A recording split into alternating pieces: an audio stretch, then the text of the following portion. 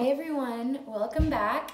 Today we're going to be doing a little still life activity. So if you got some treats over the Easter holiday, go ahead and get them. You can pause the video. I'm going to be using a Sharpie for this and a pencil, but you should probably use a pencil so that you'll have that so you can erase if you need to go back and change things a little bit. But we're going to talk about drawing a still life, and then we're going to do another still life that's a little bit bigger after we do this one in the second video. So everybody start with a pencil. I am just going to use a marker so that you can see a little better. But usually I would normally use a pencil. So here we go. You can see here I have an egg with a little chick in it and some candy, and I set them up so that I have some things that are in the front and some things that are in the back. So what you want to start with is whatever is in the front. So for me, it's going to be this orange egg is in the front. So I'm going to start right here with the orange egg, because that is what is the closest to me. And after I'm going to make this little curved line here, divide it in half. Now, I'm going to look and see where the next thing is. The next thing would be the purple egg with the chick. So I'm going to look on the orange egg where the purple egg starts. So if you look at my marker tip here, the purple egg is going to start on the orange egg and stop on the orange egg. So it's going to start about right here, and it's going to go up, and then it's going to kind of curve down to here. Now, to draw the chick inside, I'm just going to look very carefully at the shape of this chick. He doesn't really have a neck, and he's kind of furry, so I'm going to use little furry lines. So I'm going to make his head is a little circle. Make his little circle head, and like that. Now, I know in my head that he has two wings, but since I can only see one, I'm only going to draw one. So there's his little wing, and for his beak, I can only see part of his beak, and his little eyes are right there. There's my little chick. Okay? Now, the other side of the purple egg, you can see, starts on the orange egg and stops on the orange egg. So I'm going to start right here. Okay, and I'm going to go up, around. This is called a foreshortened circle. You know that the egg opening is a circle, but since it's turned to the side and kind of far away, I actually make it an oval. So you want to make an oval and then start on that oval and go down and touch the orange egg. Now, let's see if I can get this a little closer. Okay. Now for the next step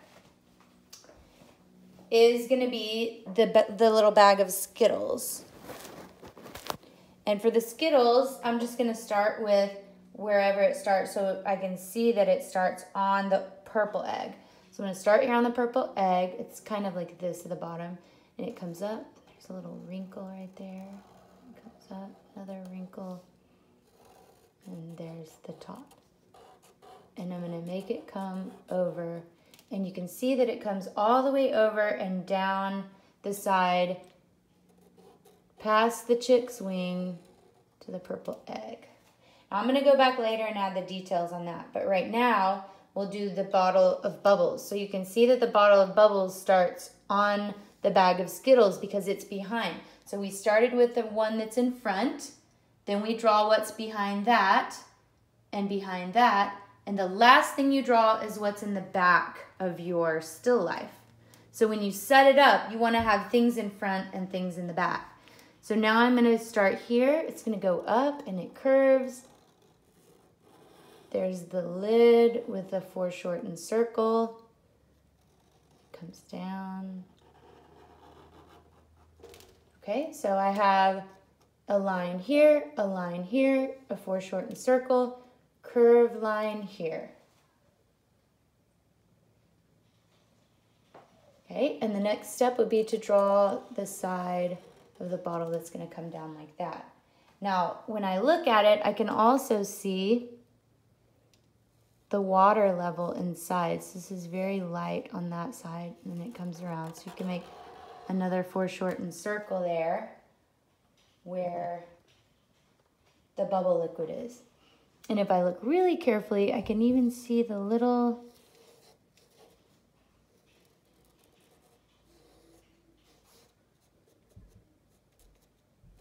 parts of the bubble wand. I think it has a couple little things in there like that. So there's the bubble wand inside. Now, last week we learned about learning different ways to write letters. So on this, if you want to get a little more detailed, now you can look at the details in the writing. So if I look closely, I can see that it says Skittles here.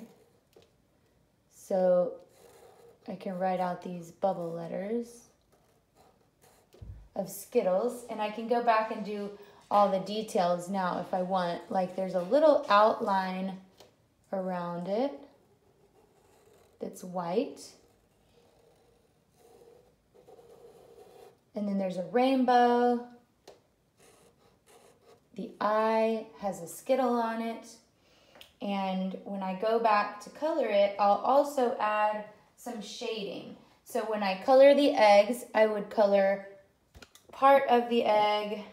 Let's look at it here. Part of the egg would be dark, and then part of the egg would be light. So I would make sure to leave the shiny. And there's also a shiny here. And when I make my bubble bottle, I would make sure to put the shiny right there. You can see the reflection of light. Okay, so in the next video, we're going to draw something a little more detailed. So I'll see you there.